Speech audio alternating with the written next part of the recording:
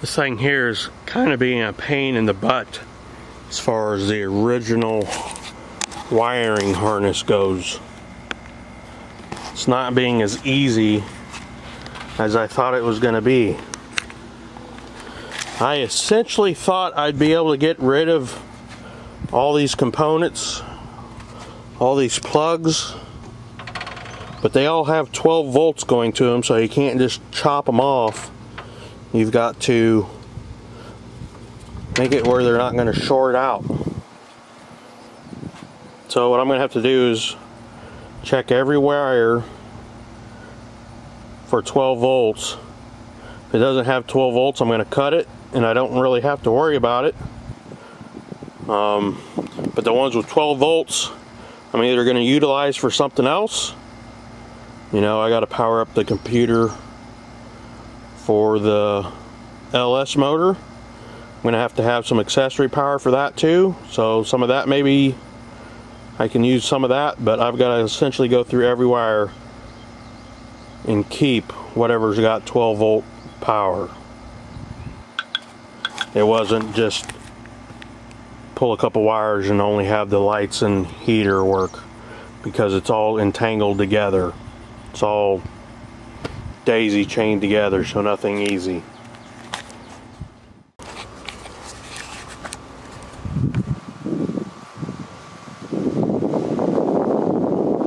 Alright, I think we got this about as done as we're going to get for now. Let me show you what we got. This side over here is pretty much clean of any harness. I do have 3 wires coming out of this grommet. So this is our lights. Got this grommet, 3 wires coming out of here. This is AC power. So when you turn the key on, 12 volts, I got 3 wires there.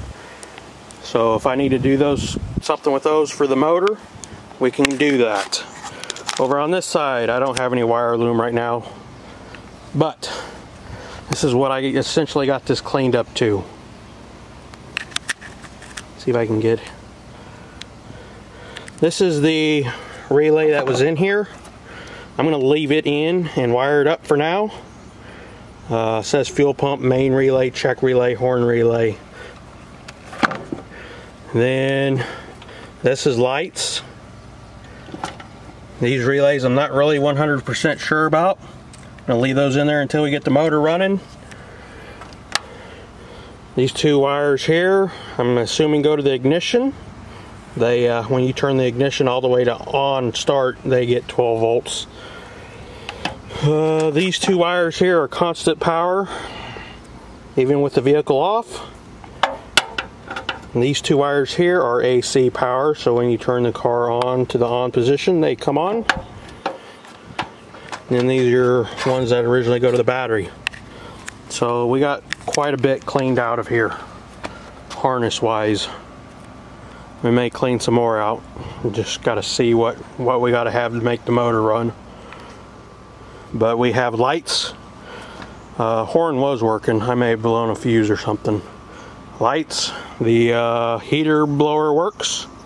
Hazard works. Turn signals work. So everything we needed for the body is working. Alright, let me show you what we're working with.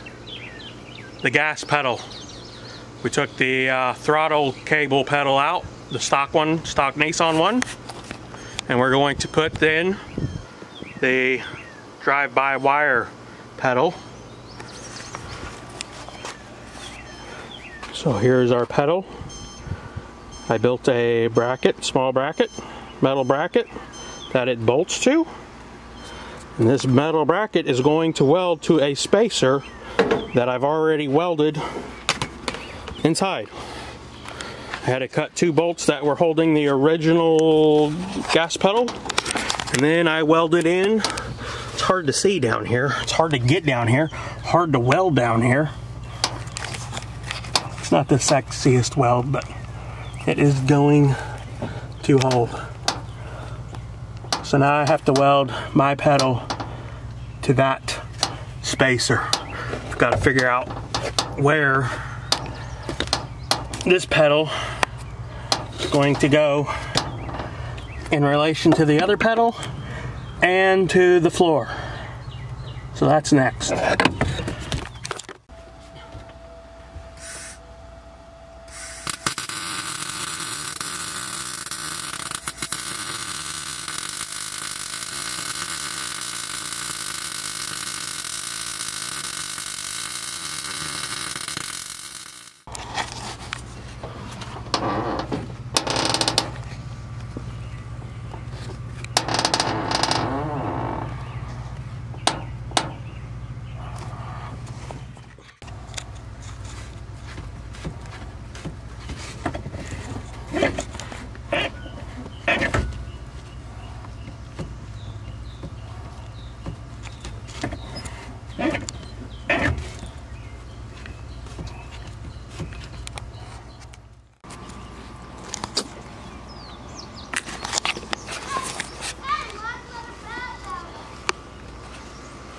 Alright, it's a different day. I think it's supposed to get up to like 101 today. Anyways, we're gonna kind of scuff this up, engine bay up. Gonna go over some of these loose rust spots, get as much of that loose material off. I'm just hitting everything with this Scotch pad material, kind of scuff it up a little bit, and we're gonna clean it up and paint it up. Go over this frame a little bit, get any grease off, paint it black, and we're going to go over this red with some rattle can red. This here is an eyesore. See if I can get my shadow out of the way. I'm just going to bypass that right now.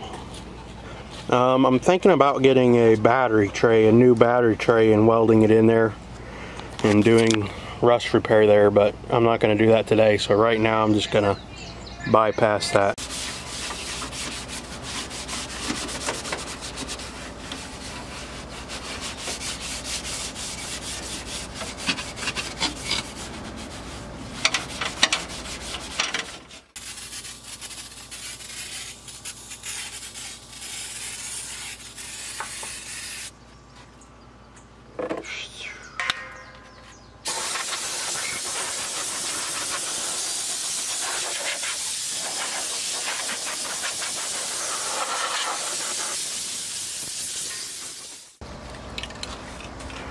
Current temp is 92, feels like 107.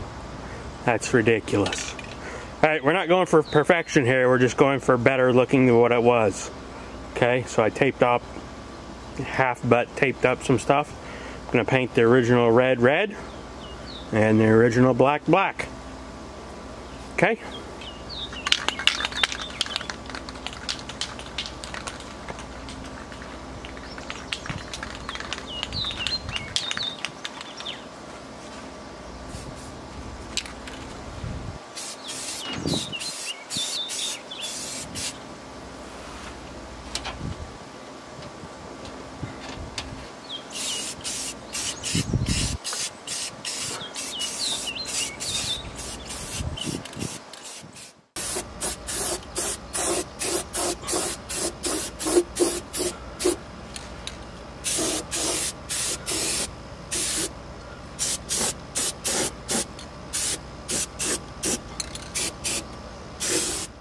Boo boo.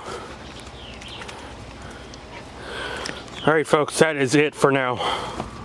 It is too doggone hot out here to do any more work right now. Like I said, that's still rusty and crusty. I'm going to cut that out and probably weld in some kind of battery box.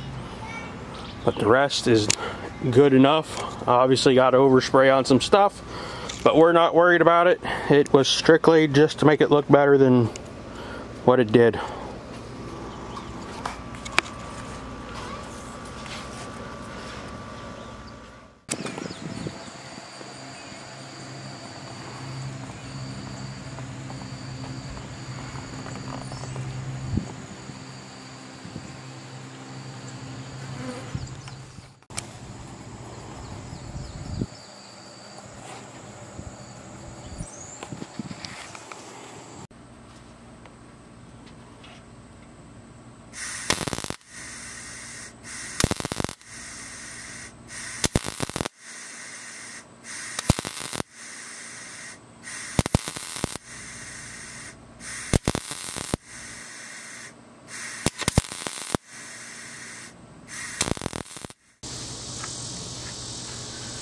Alright, let's see if I can get in here.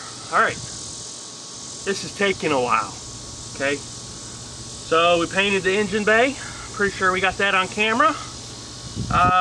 What we're doing here is we took out the crusty area where the old battery was. Welded in some sheet metal. I gotta weld in a couple more pieces. And we bought us a battery box holder off of Amazon.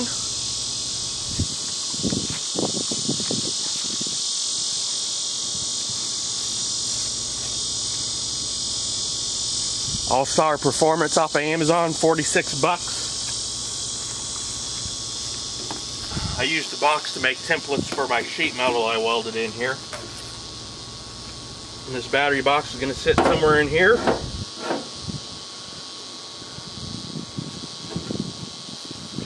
So that's what we're working on. It's been a little slow going. It has been hot as all get out. And on top of that, about a week and a half ago, the evaporator coil in the house went out, so we had no AC for 8 days during the heat wave, Mississippi heat wave. So that was fun. Had some friends let us borrow some portable air conditioners that got us through. Wasn't as nice as having the regular air, but we got through. Then after that happened, my hot water heater went out. So I got that fixed, and now the aerator for the septic system's out. I got to repair that. So everything seems to be breaking, so we haven't spent a lot of time working on this. It's been hot anyway, so let's get back to it. Installing this, and I think that'll be the end of the video. I need to get some content out. I wanted to get the motor back in so we can see what it looked like with the nice clean engine bay, but I think we'll save that for another video.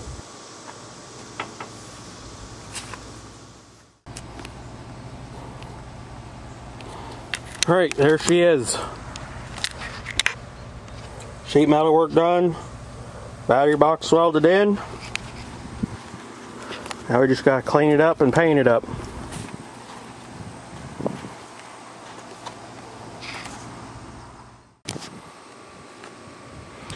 Alright, we're gonna call that a wrap for this episode. Got the engine bay cleaned up. Painted up for the most part. I gotta come back and do some fine tuning. I ran out of red paint. I got this in primer and painted what I could of it, the battery tray.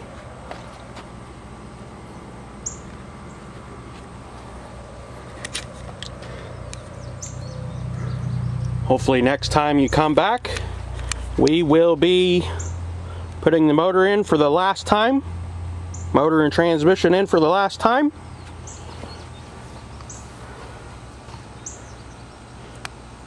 Thank you for watching. Project Sin LS Swap. Stay cool.